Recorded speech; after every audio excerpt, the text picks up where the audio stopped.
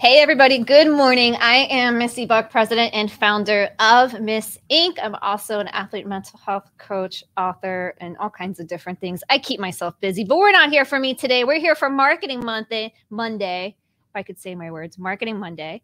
And I have Eugenio, but you prefer to go by Gino. Jaramillo. Did I say it right? You got it. Yes, we were practicing off air. I was a little nervous, making sure that I could pronounce his name correctly. So, all right. Anyway, so we're here today. And guys, I think what you really need to know is that his nickname is the Purple Squirrel, right? One of the most interesting, you want to talk about the most interesting man. This might be him. So he has a book. Does all kinds of things. He claims that he's busier in retirement than he ever was during his working days. So we're going to find out all about that, how he became to be the Purple Squirrel and this amazing branding that he has around that and how he's built that. So with that, I'll let you introduce yourself. I know you have multiple titles in retirement. You're doing all kinds of things. So welcome to the show and tell us a little bit about yourself. Thank you for having me, Magic Misty. Oh, there we go. That's a new one. Marketing Mondays. My name is Eugenio Jaramillo, con el pelo amarillo. There you go. I know it's a tongue twister for many people, so I asked them to call me Gino. I consider myself a Renaissance man because of all the things that I've done in my life. I started as a computer engineer, having graduated from University of South Florida as an electrical engineer. I worked in Sunrise, Florida, designing hardware, firmware, and software for about 5 years. Bored stiff, I left. Dad wasn't your thing. Wasn't my thing. Behind a cubicle all day on a computer. I need people contact. I'm a people person. No, I can't tell. Couldn't tell. Yeah. Locked up in my cubicle. Dad retired. Grandpa left us some money. So we went and bought some real estate down south. It was agricultural land. We turned it into single family home lots. And we built 45 homes and sold them. Then the market crashed. There were some thieves that created the savings and loan crisis. You're probably too young to know what savings and loan is. Lost my $2.5 million line of credit.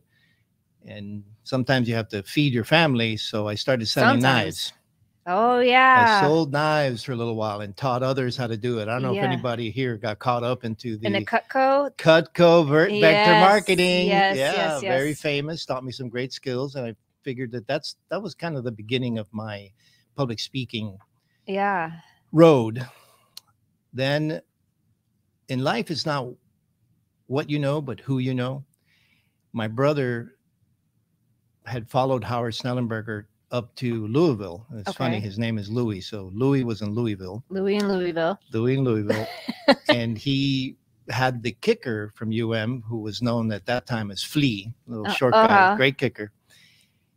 He helped him, showed him all the ropes up there because they got the same degrees, a Master of Arts in Teaching. And Jeff moved back to Clearwater, where he was from.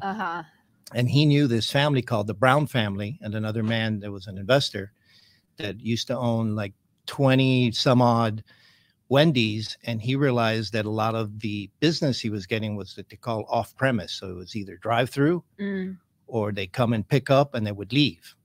So he created, like they weren't going into the brick and mortar store. They would order.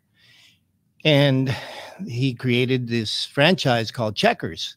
So we brought the first Checkers. Might have heard of that. We brought the first Checkers franchise to Miami. It's still sitting there today on Bird Road and 107th Avenue. Did that for a little while, but the banks didn't believe me. They didn't know that this was the next great thing. Yeah. And in retrospect, I probably should have invested in their IPO, the initial public offering, instead of investing in the stores. So I sold out to some partners. During the time we were building the homes, I ran into my high school buddies, and they were general contractors, and they had a housing development going on near my housing development. So I hired them to build 4 of my homes, just the shell part of it. And when I finished doing the stuff, the president of the company, my friend that I've known since high school, Jorge, said to me, Gino, are you done flipping burgers, flipping knives, and flipping houses? Yeah. Well, come work for me. Really? Yeah, I don't know what you do. What do you guys do? We're a commercial contractor. We build schools, hospitals, jails, roads, bridges. I don't know anything about that. Mm-hmm. He said, don't worry, we'll train you. You will? Okay, I'll work for you.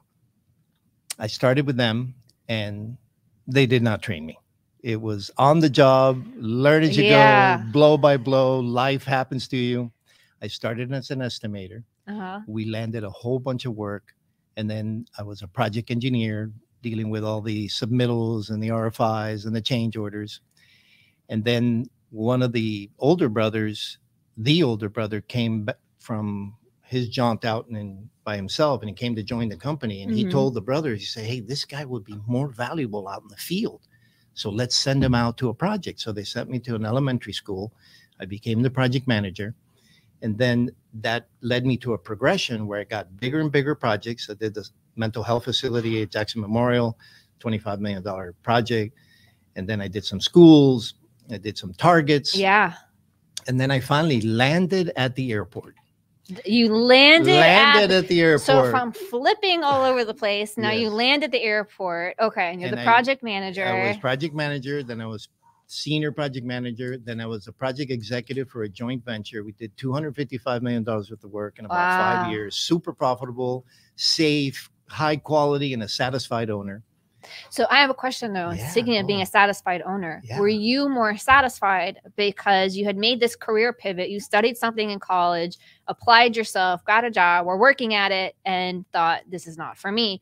And so you made that pivot. So making these pivots, were you more satisfied through this progression than you were earlier in your career in different industry? Absolutely. Yes. Because it turned out to be almost like my calling, because I could do it.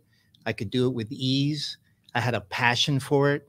I could see the product that I was building. Software is something that you really can't see. You see a bunch of lines of code, and you see the computer do something. But here I could actually see the building going up. It was very satisfying. Yeah, because you can see step by step, brick by brick, this is making a difference. We're accomplishing something. I mean, I'm painting the inside of my house right now, and it's taking forever in a day because we're doing it in small increments. But I only say that because I can identify with, like little things happening. So that's amazing. Okay, so you're there. And I did not personally build the buildings. I directed I teams. thought you were the Renaissance man and could do everything. I'm just kidding. All I can do is sweep and pick up trash. That's all right. But no, you did. So I had teams. I had an awesome team of 35 people. Right. We completed successfully. Then I said, you know what? I'm bored again. And I want to retire. So you mastered something. I want to retire early. So at 59 and a half, which is the magic number that you can pull all your 401k money out. Right. And Uncle Sam does not take 10%. Right. Rolled it over into a new IRA directed by me, where I purchased part of a registered investment advisory. And so they're my money managers. So I was able to take my money out and manage it. And they told me, no, you can't do that. You can't jump off a cliff. You got to go gradually to retire. Be our consultant. I go, okay. And then I went and traveled the world while I was their consultant. Yeah. And then I helped them land a job at Fort Lauderdale Hollywood International Airport, $125 million Eastern expansion of Terminal 4.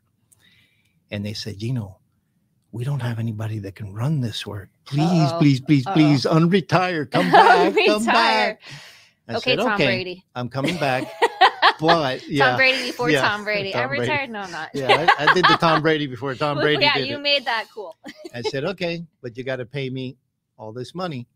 And so I made them a deal that I couldn't refuse. Right. They said yes. I was their highest paid employee, ran the project for about 16 months. I had the most competent, most reliable, highest paid team ever, 25 professionals working for me. And we got the highest rating. They made me the director of aviation construction, overseeing all the aviation projects, because they had one in Texas, they had one in Miami, and they had this Fort Lauderdale thing. And then one day they called me to lunch. And I said, this guy that invited me to lunch was the youngest brother, and he never invited me to lunch. What's up? You ever had that feeling in your stomach that something's wrong? Of course, yeah. So I go to the lunch, and this other guy was there.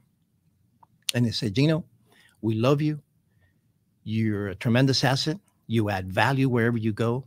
But We can't afford you We can't anymore. afford you. We made mistakes by going to Texas and Panama and in South Florida. We made some blunders. Therefore, we have to ask you to go back to being a consultant. I was pissed. I was so mad after working 25 years for them with loyalty and integrity and honesty. And they just spit me out like a spitball. What I found out, that lesson, which is part of my book, is that your company owns your job, but you own your career. So it's up to you to take care of your career. And that's what I talk about in the book, about professional development, personal development. I did struggle for a little bit because you go through the 5 stages of bereavement. That's also in my book. So at first it was anger. Then there was denial. No, this can't be happening to me. This is not real. And then you bargain with God. Please, God, help me through this phase. And I promise to be a good boy. I'll go to church. I'll pray more. I'll give to the poor and the needy. And then you get into a depression. And this one lasted quite a bit. About 3 months. Remember, it was 25 years of my life that I devoted to these folks and this company. And then you get into acceptance. So there was 5 brothers that owned and operated the firm. And I accepted it by going to each brother and saying, listen, guys, I get it. It's your company. It's your life. It's your blood, sweat, and tears that you've formed this corporation. And I gave you my all. And you know what? I get it. I understand it. So I forgive you. So by forgiving each brother one at a time, I was able to accept it and move on. And I moved on to continue with other things of my Renaissance man. So you heard engineer. I also got my MBA from the University of Miami while I was doing the real estate development, flipping burgers, flipping knives, and flipping houses. In the meantime, I had developed some medical conditions with my shoulders. So I went to see a regular doctor and he gave me a shot of cortisone in my shoulder and I was great. My next shoulder started giving me trouble. And I said, give me the shot, doctor. And he goes, no, there's contraindications. I go, what kind of contraindications? The wind blowing across your wallet? We have to go through the steps. I said, no, thank you. I went and found an acupuncturist. The acupuncturist treated me. It was so awesome. She treated my soul, my spirit, my body. She's a clinical psychologist and a classically trained Chinese acupuncturist. She told me to lose some weight, which I did, and I started doing yoga. And in that meantime, I met some folks. I became a yoga junkie, and I started doing yoga all over town, and I started teaching it. I taught at LA Fitness for like 5 years. Really? Yeah. That's super interesting. Every Saturday I was there, and sometimes Wednesdays and Fridays. I also opened my own art gallery and studio in Doral because I love to tinker with objects, especially wire and found objects, I call them. So I have a little tree that Brent gave me. We have a mutual friend, Brent Huffman. Shout out to you, Corporate Safety Solutions. And he gave me this beautiful tree that you made that matches the branding of my business. That's made out of telephone wire that I found at Miami International Airport. And then the little bottom of it is the piece of a branch. No trees were killed. It was already down. Some hurricane, some storm took it down. Thank you for clarifying that. And I made that little thing. Yeah, they're super cool. I've made thousands of the things. Yeah. It's like therapy. You don't have one with you? Too bad, right? No, they're super cool. Yeah. It's almost like knitting. So I can do it watching TV or watching one of my favorite shows. And I don't even have to look. It's just the digital and manual dexterity that I have. And it's very relaxing. Yeah. And I love giving them away to people. They enjoy them so much. And it brings them my good energy and my good karma. Yeah. So I think we've covered almost everything except for that I discovered Toastmasters International about 8 years ago. Yeah, I was going to ask you about Toastmasters. So this is actually how I was introduced to you to the legend of the Purple Squirrel. Through Toast. Not that I'm not involved with Toastmasters, but my very good friend Brent is. And he always talks about you and you're his mentor and you're helping him with crafting, speaking, and all kinds of other things. I know you guys are giving workshops together now. Like you're like this dynamic duo, right? Just all over the place, full of energy. Yeah. And so, I wanted to ask you about that. I was super curious because a lot of people know what Toastmasters is. And if they don't, I'm sure you're going to tell us. Right now. Let's do it. Here's what happens. Toastmasters International is the largest, oldest organization that a lot of people have not heard of. Yeah. It's in 149 countries worldwide, organized by clubs, then areas, then divisions, then districts. There's over 100 districts in the world, and every language is covered. And it was started in the 1920s by a man named Dr. Ralph Smedley that was helping young men grow up to be professionals and leaders. So their tagline is where leaders are built, but it's really about public speaking, and it's also about listening. So there's listening skills, because we check your grammar, we check your filler words like and and like. I'm very guilty of those and things. Literally, it's my all favorite. Of those things, guilty. So I've been at it for 8 years.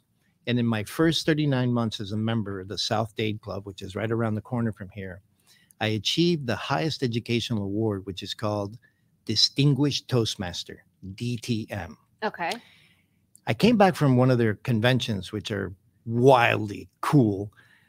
People from all over the world, 2,000 people, all like-minded individuals trying to improve themselves and improve their public speaking and leadership skills. And I come back inspired to not only get my DTM, but to change the acronym to Devoted to Mentoring. And that's what I've done now, being a member of several clubs. Right now we're at Doral Toastmasters, Brent and I, and we mentor people to become better speakers, better leaders, and better listeners. Right. So what drew you to that? Because I know a lot of people, this is a show about marketing after all, and a lot of people are afraid of public speaking. Oh, yes. I can't, I also run a social media agency, and to get people to do even a video on their phone, they're very uncomfortable with that. Some are more uncomfortable with that than speaking in front of an audience. It's interesting. But so we know that's one of the top fears in the world. Yes. So what drew you initially to Toastmasters before you decided to take the evolution of being a mentor and all of those things? What you just spoke about, 75% of the public feels some kind of anxiety before they speak in a group. And it's called glossophobia. Glossophobia. I did not have glossophobia because I had trained college students to do the vector marketing thing. And I was a teacher for a while, which I didn't speak about, that I'm an adjunct professor at 3 different universities right now. We haven't even gotten to that. We'll get there. That's part of the Renaissance Man. During that time that I finished with that airport work, they made me the chief administrative officer, CAO. And I asked Jorge, the president, what is a CAO? So that's an acronym for Chief Administrative Officer. Oh, really? And what do they do? Oh, he's in charge of a bunch of other acronyms. HR, Human Resources, IT, Information Technology, Quality Control, Safety, and Training. So as part of the training arm, I get asked by one of the brothers, hey, Gino, can you find us a public speaking course? And then I found out later, I said, look, one course does not a public speaker make. You have to practice. Yes. So I went to the practice. So I went to South Dade not knowing anything. I had seen Toastmasters in my early career as an engineer, and I didn't get it. I didn't understand it. So I went and I committed. After 3 months, I had brought 8 new members, most of them from my company I work for. Right. And they voluntold me to be the president. I love that, voluntold. That's one of my favorite words. Their word. And I became the president of the club, and I accepted the challenge, just like I did with yoga teaching, because I had to commit to being there every Wednesday at 7:30. That was a commitment. Wake up, no matter how you feel. And I presided over all those meetings for a year. And then I was asked to be an area director. I was in charge of 5 clubs. So initially it was to find a place for the people of our company to practice their public, hone in their speaking skills. To hone their speaking skills. Why? Because contractors, among other businesses, need to be able to present. They have to present to their clients. Correct. So what happens to you in corporate America is they're going to say, Misty, you're a great communicator. We want you to present. And those that can present get noticed. And those that get noticed get promoted. And that's exactly what happened to me. I kept getting more and more higher positions, of course, more money. And that's what I recommend to people, that they go check it out. You can go for free as many times as you want. Once you decide to join, it's $45 every 6 months. So it's very, very affordable. You just have to find a club that's convenient to you as far as time and location.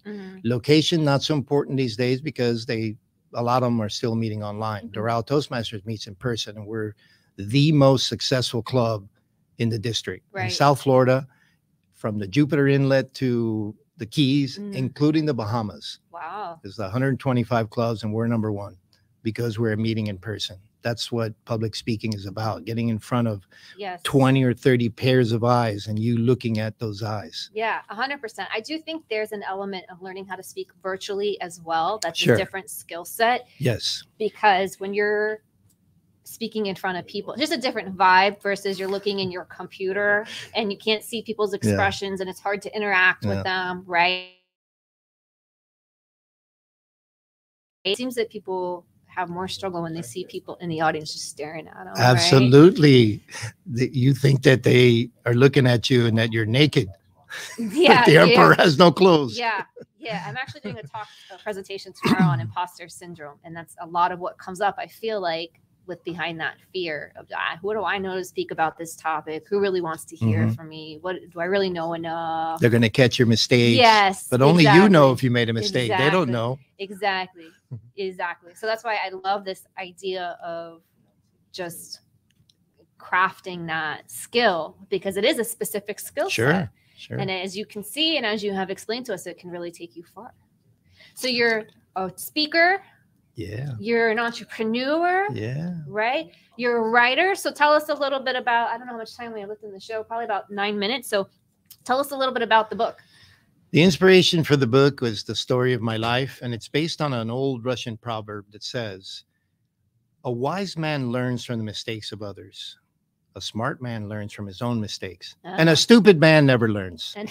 So I have all these lessons of my life that I speak about being a child and growing up, and through all the trials and tribulations that I've gone through. I had a brother of mine that was killed, so I went through the 5 stages of bereavement there. And in the construction business, I have a lot of humor. So at the end of each chapter, or even in the chapter itself, I condensed whatever that chapter is about into a lesson. So it's a lesson learned. So I have these 43 or 45 lessons that I have in the book so that you can learn from me and be a wise person. I love that. So what's behind the name of the purple squirrel? We haven't got there yet, and I feel like that's a doozy of an answer. It's a long one. I'll keep it brief. So you heard about my background as a Renaissance man. Correct. And I didn't tell you about being a professor at 3 universities now. And I was looking for a color for my business when I started my consulting business. When I went to high school, my colors were purple and white, and I gravitate towards purple. And I looked it up and had these nice connotations of wisdom and creativity and nobility. Identified with it. Crown chakra. Exactly. Crown chakra, you know it. And then at the bottom of the Wikipedia article, there was this term and it said purple squirrel. And I read the meaning. And the meaning was, it's a term used by employment recruiters to describe that elusive candidate that meets all the qualifications, experience, and knowledge for a certain job description. The idea is that employers overspecify, making it as hard or as rare as finding a purple squirrel. I identified with that rareness because of all the things I've done: engineer, MBA, developer, burger flipper, house flipper. So you're reading this and you're thinking, but wait, that's me. I am the purple squirrel. Exactly. And so as part of my branding, I chose the color purple. You can see that I wear purple. Yes. Even, wait, I got to show you my shoes. Well, even your shoes. Can we see that? The shoes are purple. I love it. So I have like a dozen pair of shoes, all Converse high tops, and then I wear purple every day. It's an easy choice if you think about people like Einstein or Steve Jobs that always wore the black turtleneck, or Zuckerberg wears the T-shirt. The hoodie, So it's an easy decision to make on what to wear, because men of great power have so many decisions to make every day. Why get what dressed? To wear. Yeah, another decision. I agree with another that. I decision. wear black a lot just for that. So I identified with that purple squirrel because I think of myself as a rare person, a Renaissance man that can do all these things. You know, I can fight with a sword or I can shoot a gun. Right.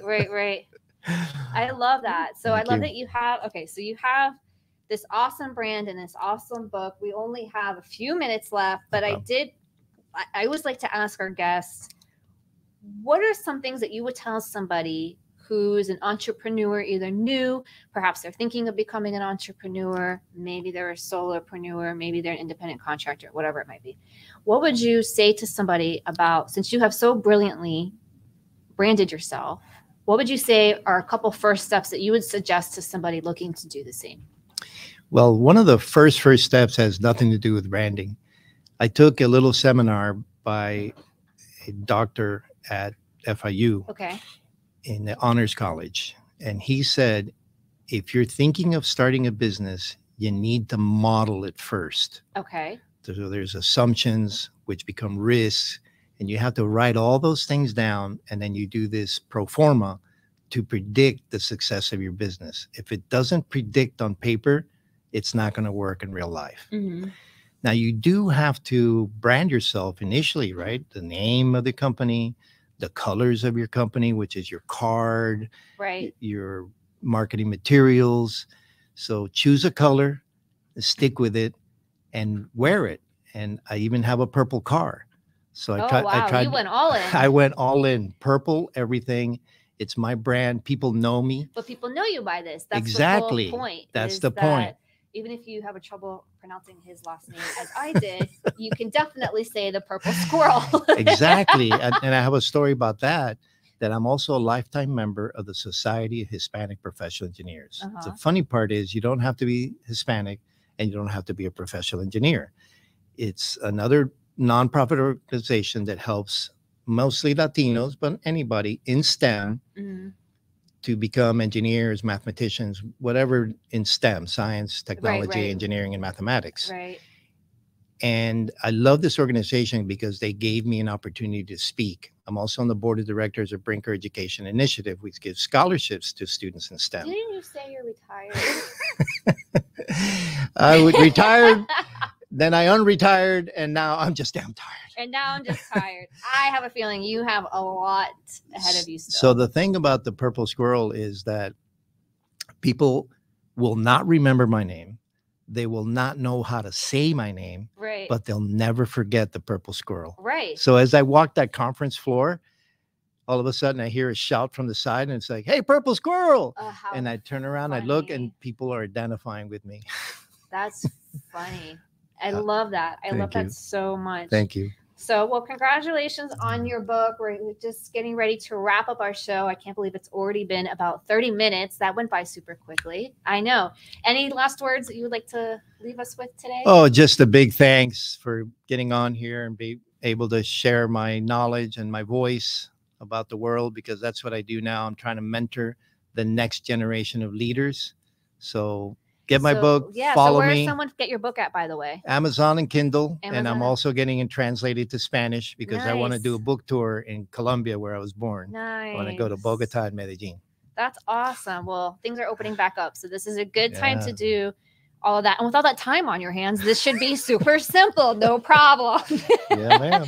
So thank you. So if someone wanted to get in touch with you, what's the best way to do that? If they're looking for a mentor or more information. Eugenio.Jaramillo@iCloud.com. At iCloud.com. Yeah.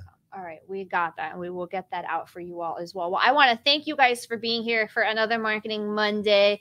We have another awesome guest coming up next week. We will see you then. As always, if you have any questions or you'd like to be a guest on the show, please feel free to reach out to me.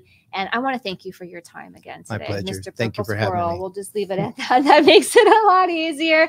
And that's it. I hope everyone has a blessed, wonderful, safe, healthy, all the good things week. Good vibes only, right? Good vibes only. Good vibes only. Good karma. Good karma, good vibes. And with that, we'll leave you. Make it a good one, everyone. See you.